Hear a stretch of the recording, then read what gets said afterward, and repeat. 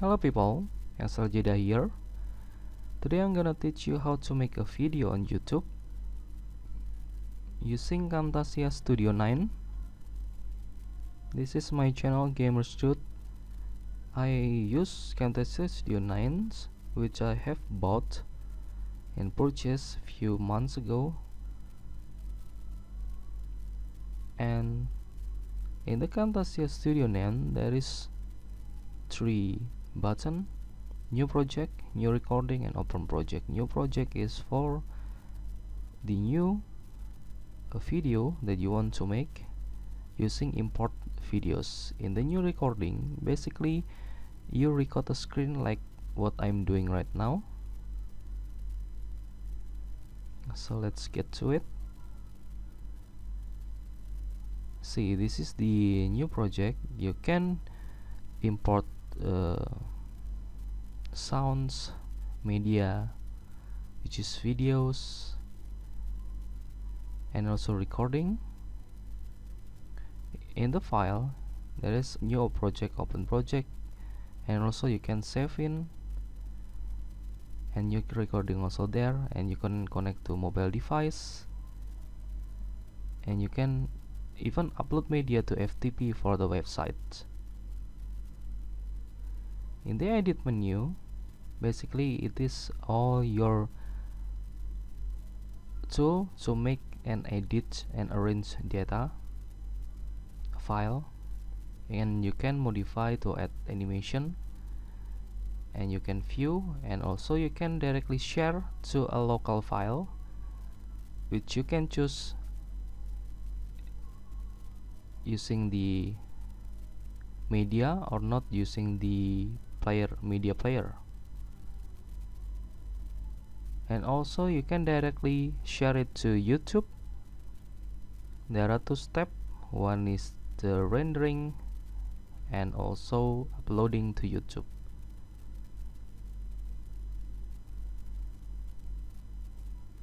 Now let's check it, try it.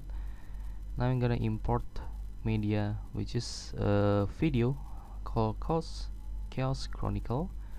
Now you can edit the timeline into the timeline. There it goes. So this is the video, and you can also edit the video to the library, and it will show up in the library, and you will not have to look for the file later if you want to find it. But if you change a lot in the folder and you cannot find it, it will always be there in the library, and you can rename that file.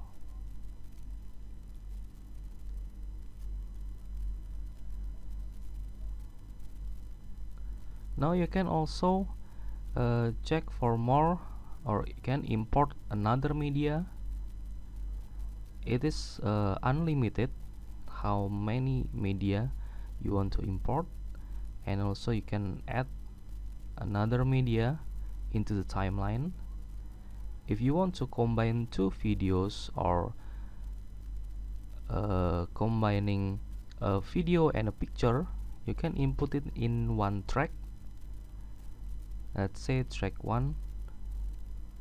So you see here, this is video, and then it will change to a picture.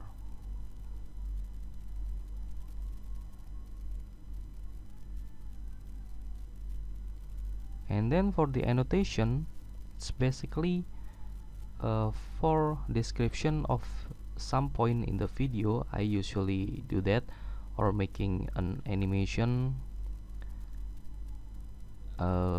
text animation, things like that, to make clearer of the what I'm doing in the video. And there is a lot of media annotation there. And this is for the transition. If you want to make it blur your video, it's all there.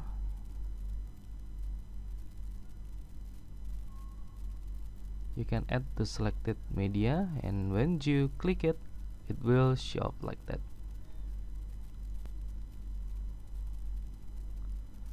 And also you can have the behavior. It will be going up like maybe you want to drifting fade to put it there, and it will be showing up a little bit different in the video. But it's cool if you want to make a project and try to do different thing with your video and make it more interesting for the audience.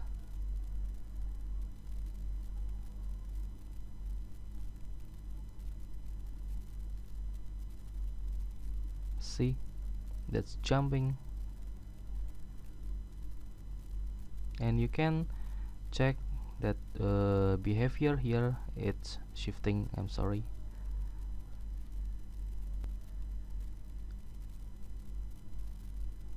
You can also scale up things. This is all the animation that you want to make sure you just try it and make comfortable with anything you want. And this is actually the cursor effect. If you do the presentation using this media, you can use that. And this is a voice narration. When I'm making a video, basically I'm gonna put the script there in the paste or type script and then start the recording. So the microphone basically is going to record my video like this, and after I'm done with the narration, I'm just gonna click stop, and I will have to save it in a folder. And there you go, the narration. And if I play it, it will show up in the videos including the narration. And you can even update the narration. This is for the audio. You can make it fade in or fade out. You can even increase the clip speed. This is the visual effect. You can make it green, and if you want to make it green or things you want to make effect, please don't forget to split the track. It will be useful to make to split the track, to split the video in the track, so you can manage to make adjustment on one side of your videos in the track, and will not affect the other thing. Interactivity basically just adding a quiz in your video. If you want to engage more with your audience, you will need it, and it's kind of fun. But of course you don't have to do that.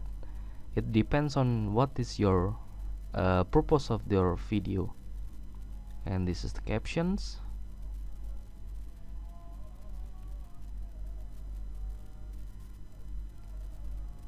To make sure of the description of one part of the video,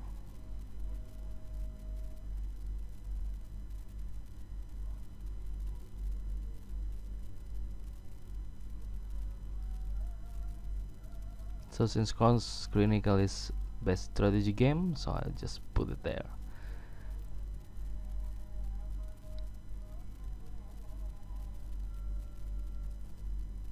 So this Camtasia Studio is great.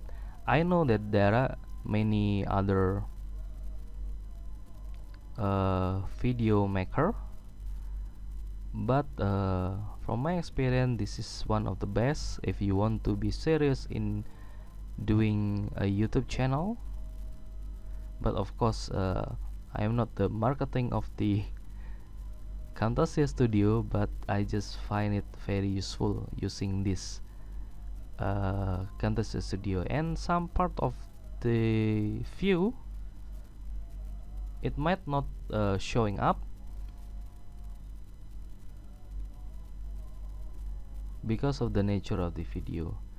And when you share the video to YouTube, you may have this notification, but you can just ignore it if you already enable uploading longer video in YouTube. Actually, it can be enabled if you make a verification on your YouTube account by using email or using phone call or message. This is, you can input title and description, text, you can input it, also the category. So it's pretty much useful. As I said earlier, there are two steps, which is the rendering video, it's making of the videos, and also the second step is basically uploading to YouTube. For a longer video, it will take times. For a simple video, it may be just a few minutes.